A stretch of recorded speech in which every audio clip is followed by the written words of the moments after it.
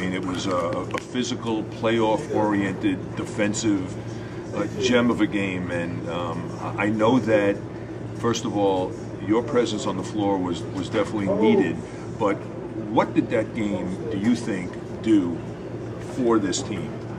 I think, it's definitely a statement game.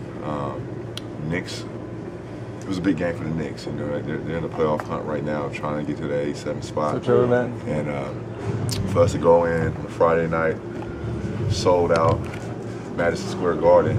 Angry environment. Angry environment, and guys that were hungry for a win to come up and get that win on the road was huge for us. Even though we clinched the game before that, it showed the maturity of us.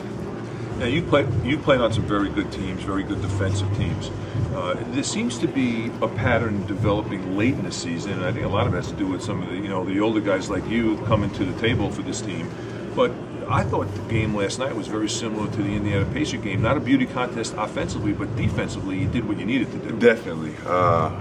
With a game like the New York playing against the Knicks, I mean, they junked up the game. They had Carmelo playing the 5 at one time with me out there with 4 guards. So the game was definitely junked up. A lot of mismatches offensively and defensively and cross match. But we held our own. I mean, you got to credit Trevor doing a great job on Carmelo, and collectively as a team, we stepped up late in that fourth quarter, really hold our own and come out with the victory. You've been on playoff teams before, and these last couple of games, how important is it for you guys to kind of set a precedent, develop a style, develop a defensive presence as you get into the playoffs? Because you don't want to just get to the playoffs and then flip a switch, because obviously defense gets ramped up in the playoffs. Definitely. You can't just create a new identity this late in the season. So these games are important. Definitely. I mean, like tonight, Chicago Bulls, I mean, this is a potential opponent that we could play in the first round. So tonight is definitely a statement game that, hey, if we guys have you in the first round, you better watch out. We're coming to play. So these are what we call statement games like tonight.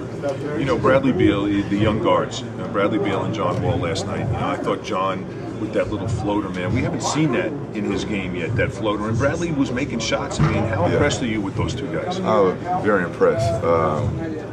For them to come down, I know Brad hit a baseline pull up when I was out there, and then hitting the shot for us to go up one, including John's floater. But what stuck out to me the most was being up 2 points with 51 seconds to go, and we still trying to attack the basket when we need to know that and have maturity enough to pull it out. We're not trying to come back and win the game. We have the game won. So I think for us to slow down and see the situation, we can do better. But that comes with games played and experience. It certainly does. Drew, I want to thank you so much for stopping by. No problem, man. Thank you. That's Drew Gooden. You're listening to the Washington